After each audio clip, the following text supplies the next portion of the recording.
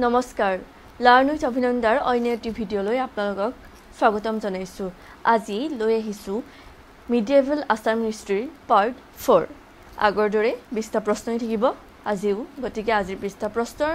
প্ৰথম প্ৰশ্নটো হৈছে The first AHOM Kasari battle took place during the reign of প্ৰথম আহোম কছাৰীৰ যুদ্ধ কাৰ দিনত হৈছিল অপচন এ সুদাংফা বি সুজাংফা সি সুপাকফা ডি সুহেনফা ইয়াৰ কাৰেক্ট আনসাৰটো হ'ব অপচন ডি সুহেনফা কাৰ দিনত হৈছিল সুহেনফাৰ দিনত হৈছিল আহোম কছাৰীৰ প্ৰথমখন যুদ্ধ আৰু 1490 হৈছিল 1419 এটো বস্তু বৰ এই কোৱেশ্চনটো বৰ মই আগৰ ভিডিঅ'টো দিছোৱে তথাপিও আজি আকৌ উল্লেখ কৰি দিছো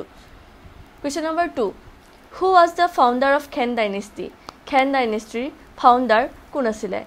বা প্ৰতিষ্ঠাপক কোন আছিল অপচন এ নীলধ্বজ বি চক্ৰধ্বজ সি নীলাম্বৰ ডি নীতিপাল ইয়াৰ কাৰেক্ট আনসাৰটো হ'ব অপচন এ নীলধ্বজ Khen dynasty প্ৰতিষ্ঠাপক আছিল নীলধ্বজ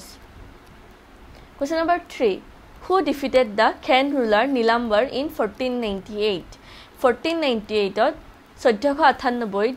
Khen ruler Nilambarক কোনে পৰাস্ত কৰিছিল অপচন এ মিৰ্জুমলা বি নৰনাৰায়ণ সি সুহেনফা ডি আলাউদ্দিন হুছেইন শাহ ইয়াৰ কাৰেক্ট আনসাৰটো হ'ব অপচন ডি আলাউদ্দিন হুছেইন শাহ আলাউদ্দিন হুছেইন শাহে Khen ruler নীলাম্বৰক যুদ্ধত 1498 পৰাস্ত কৰিছিল Question number 4 Which of the following ruler of Bengal removed the last king of Kamada kingdom তলত দিয়া কোনজন ৰুলাৰে Kamada kingdomৰ শেষৰজন ৰুলাৰক ৰিমুভ কৰিছিল option A Naseeruddin নাছৰত Shah B Alauddin Hussain Shah C Shamsuddin D none of these year correct আনসাৰটো হ'ব option B Alauddin Hussain শাহ আলাউদ্দিন হুছেইন শাহ কৰিছিল বেংগলৰ আছিল আৰু তেওঁ Kamada kingdomৰ শেষৰজন ৰজাক কি কৰিছিল ৰিমুভ কৰিছিল Question number 5 Ghiyasuddin Aulia associated with Ghiyasuddin Aulia তেওঁ কিহৰ লগত জড়িত option A Poa Mecca of Hajo B Panbari মছজিদ সি ৰঙাবাটি মছজিদ D none of these year correct আনসাৰটো হ'ব option A Poa Mecca of Hazur লগত কোন জড়িত হয় Ghiyasuddin Aulia Question number 6 The Kanai Borosi Bua rock inscription near Manikarneshwar hill was written in Kanai Borosi Bua ji hilalipi ase ba inscription ase hetu hekhon Manikarneshwar hillor osort ase boli koise aru ki bhashat likha hoisile option a Thai language B Assamese language C Persian language D Sanskrit language year correct আনসাৰটো হ'ব Assamese language অৰ্থাৎ অসমীয়া ভাষাত কানাই বৰকিবা হিলালিপিখন লিখা হৈছিল Question number 7 Who was the last ruler of the Khen dynasty Khen dynasty অন্তিমজন শাসনকৰ্তা কোন আছিল option এ Niladhwaj B Chakradhwaj সি নীলাম্বৰ D Naranarayan ইয়াৰ correct আনসাৰটো হ'ব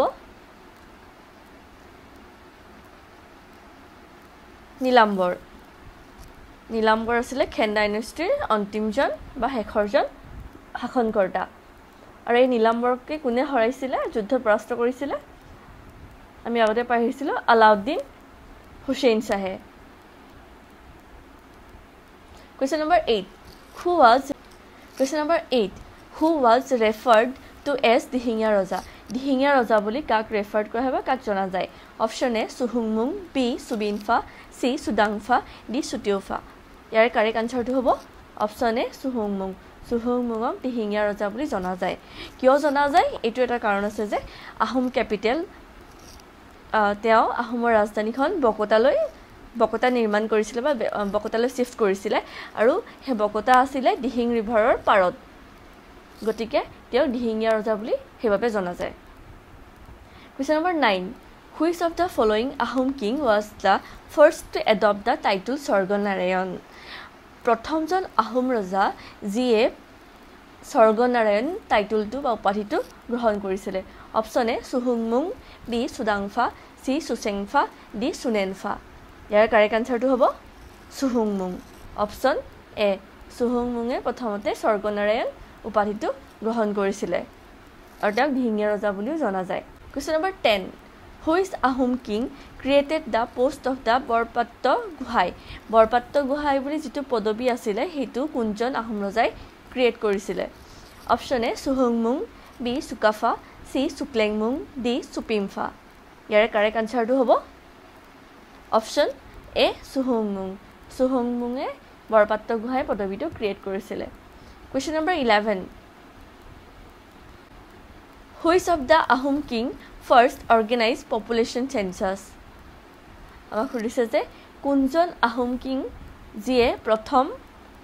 population census অৰ্থাৎ লোকপিয়ল অৰ্গানাইজ কৰিছিল option A Sukapha B সুহুংমুং C সুহেনফা D সুক্লেংমুং year correct আনসাৰটো হ'ব অপশন বি সুহুংমুং সুহুংমুঙে প্ৰথম পপুলেশন সেন্সাস অৰ্গানাইজ কৰিছিল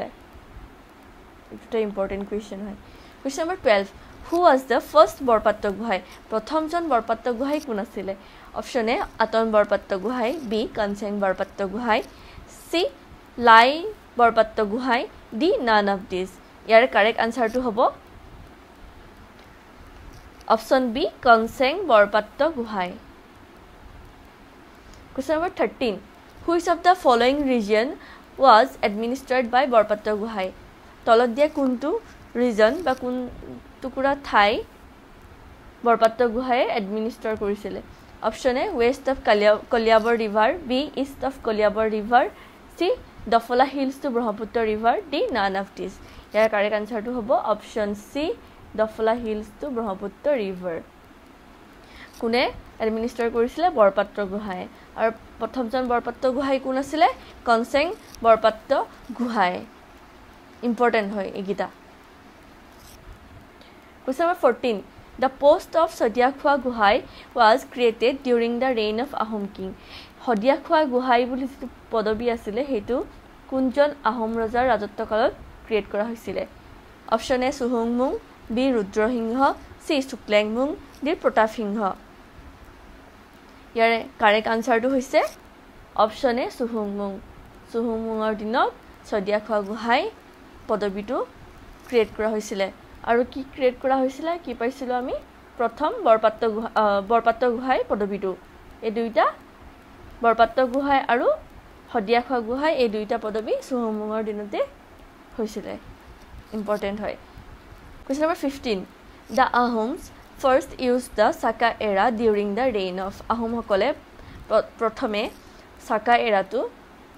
কোনজন ৰজাৰ ৰাজত্বকালত ব্যৱহাৰ কৰিছিল option A সুহুংমুং B Pratapsingha C Sukapha D সুবিমফা এৰ কাৰেক্ট আনসাৰটো হ'ব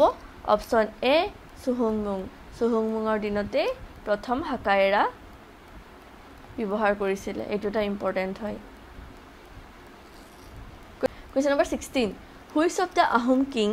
joined the Sutia kingdom into AHOM territory কোনজন আহোম ৰজাই আহোম টেৰিটৰি লগত Sutia kingdomক জয়েন কৰিছিল option A Pratapsingha B Dihingia ৰজা সি গড়গয়া ৰজা ডি ৰাজেশ্বৰ সিংহ ইয়াৰে কাৰেক্ট আনসাৰটো হ'ব অপশন বি দিহিঙীয়া ৰজা কোন আছিল সুহুংমুং কোন আছিল সুহুংমুং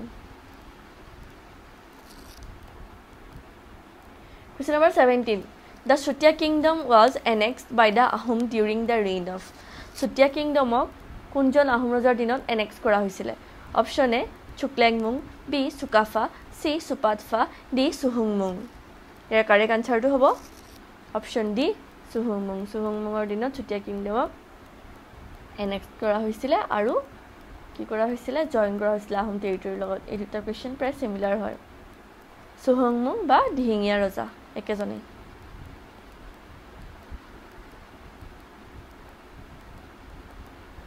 Question number 18 When did the first Muslim invasion of AHOM kingdom occur AHOM kingdomত প্ৰথম মুছলিম ইনভেজন কেতিয়া হৈছিল